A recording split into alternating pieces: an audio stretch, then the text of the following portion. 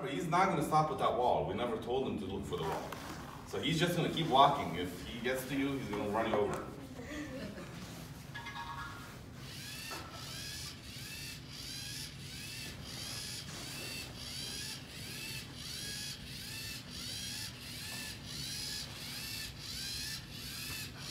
He's going to keep walking.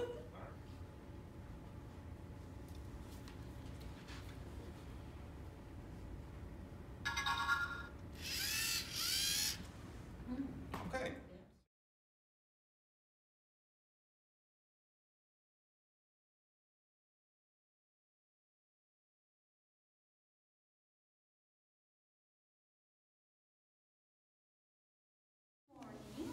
We are here for the session Girls Who Code. It's our pleasure to have here kids from junior kindergarten to 7th grade to learn about computer science and how to code. Hello, my name is Yuan Reiko. I'm a professor at Illinois Institute of Technology, and I'm happy to be here to help Daniela with these young kids to get them excited about computers. Okay, so what we have here, we have several hundred pieces of plastic that have been assembled over many, many hours by my kids. I'll show you guys some pictures later. So I have a 5th grader and a 7th grader at home who built this a few months ago, and they used this little robot to learn how to program and also to participate in a science fair. The younger one, the older one was mostly helping, but the 5th grader was one who mostly participated in the science fair. Now, what can this little robot do? So he's actually got a lot of interesting things. So let me actually put this down for a second, and let me just explain what this little robot is. So he's got a brain. So this body in the middle is actually the computer. So the brain being, it's a fully programmable computer. It's just like my laptop or just like your phone. So there's a computer in there with a processor, with memory, with Wi-Fi, with Bluetooth. It's got everything in there so that I can connect with my laptop to it, give it a program. What's a program? A program is a sequence of things of what he's going to do, right? Where do you get something like that, like a computer like that that would go into a robot? So this came as a kit. It's called it's a Lego Mindstorm is the name of the kit. Okay. So it's made by Legos. This is used all the way through high school and college. Exactly this unit, right? And you can build like cars with it. The same pieces. You can build cars, robots. It's got motors. So it's got 1, 2 motors here. It's got another motor up here. The brain has got sensors. These are infrared sensors, so you can detect distance. It's got touch sensors, so it can do touch. It's got a color sensor, which can detect color and light. So it's got all sorts of sensors. And I'll show you guys when I connect to the computer, you can see these sensors in real time and program against them. You can tell it, well, if you are too far from something, do something. If you're touching something, do something else. Right? It's got a speaker, it's got a microphone. You can kind of talk to it. It's all, whatever you can program it, it can do. All right? So, yeah, so this was the little robot. He's, and the way we've, and essentially what the experiment was that we were trying to get him to do was to have this big robot find the little robot. This is actually another robot, which we didn't have to build. And he... Is that an Ozobot? This is an Ozobot, yes. We have one too. So these guys can also program, and you can tell them to, for example, follow lines on a piece of paper. You can tell them to dance, all sorts of things. I didn't bring my son's iPad, which he's got it all hooked up with the iPad to make him dance, but we'll make the big one dance because I can program the big one off my laptop, and we're going to use the big robot is going to look for the little robot. He had a question. Go ahead. Yes.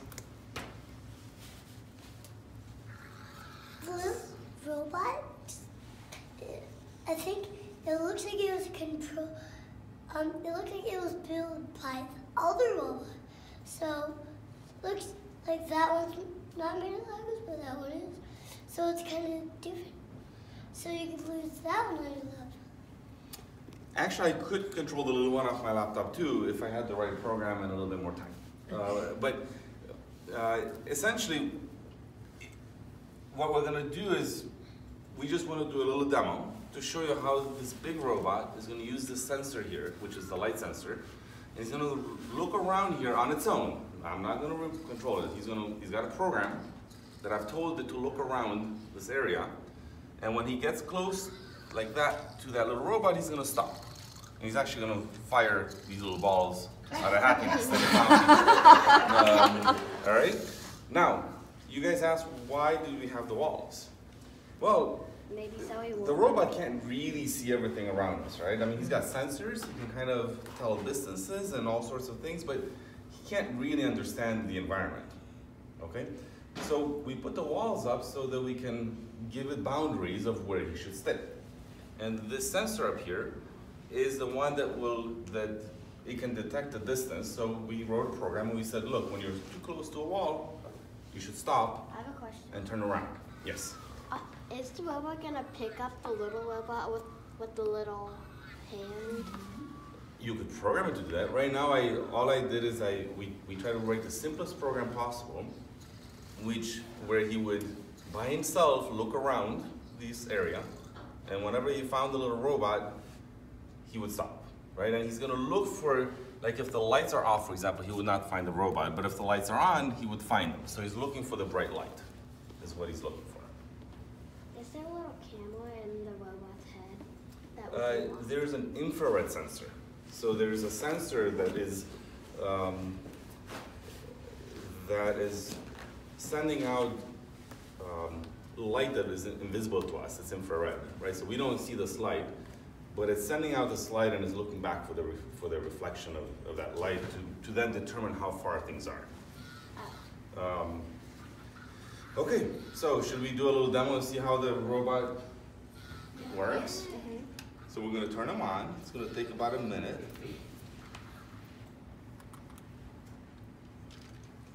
Turn it on. All right. So he's gonna make some sounds once he's on. Until then, he's starting. You guys know how when you turn on your computer, it takes a while for it to start? I used to be in robotics. Okay. And I put one of those little motor thingies and we were programming it. Okay. So we did the same thing. I'll show you guys after we do the demo of the program of how we made him look around. So he just started. That was his beep. And it took him a while to start because he's a computer. It's the time it takes for him to load up. My dad's computer takes like 5 minutes for it to turn on after it ran out of battery. Okay, so let's try to connect. So this is the program that I can use to talk to the robot, and I'm trying to look for him right now. Now that he's on, it's trying to connect. And I found him, so I've got him up here. And I'm connected. And I know you guys can't see very well, but he's actually got little sensors here. And I'll put it up on the screen, but these sensors actually will tell me how bright the light is. It'll tell me if I'm touching the sensors, for example. It'll tell me the motors, how fast they're moving. So it tells me everything about the robot, right? It's kind of its vital signs. So now I'm going to actually go and load up a program. And let's see.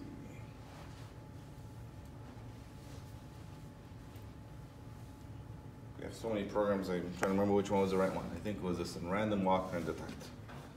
And we're going to hit play. I got it. Okay. Yep. All right, so he should start now any second. And then his job is going to literally be to look around and find the little robot. Uh-oh. All right. It shot Phil. Now, Found a little ball. this is one of the problems that we actually had here was that the light is really bright in this room. Should we turn? Let's change that. So if you turn down the lights, then I don't have to change the program. So Right, that, right. so Let's that would turn be off one the of the lights. things that I have to adapt Thank you. Thank you. All right, thank you. Yeah, so, you know, this is part of why self-driving cars, for example, are really tricky, right? Because the environments change all the time, right? You never know if it's gonna snow, it's gonna rain, it's gonna be dark or light. And making the computer be versatile, to be able to understand all of these situations is actually not easy. So, thank you for turning down the lights. And now we're gonna try again. And let's make sure this guy's on. It'd probably be easier since it's easier to see light when it's dark. Yeah, so when it was so bright in here, it couldn't really tell the difference between the robot and all the bright light. And now he's walking, he should stop when he gets close to the wall. See, now, I didn't tell him to stop. The program did. There was a program in the computer that told him to stop. And notice that when he backs up, he's gonna spin, but he doesn't always spin the same amount. Sometimes he spins a little bit, sometimes he spins a lot. And we did that because we wanted, all right. So sometimes the angle that he comes in makes it hard for him to see the wall.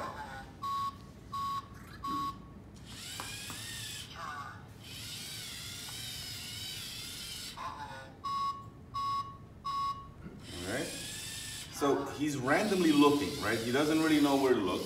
He's randomly looking, and at some point, if we let him run long enough in our experiments, within 2 or 3 minutes, he would typically find the robot. So if we just have enough patience, he will find it. Yeah. Now,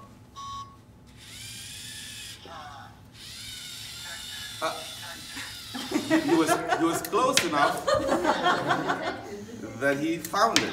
All right. Oh, good job! Good job, BB3.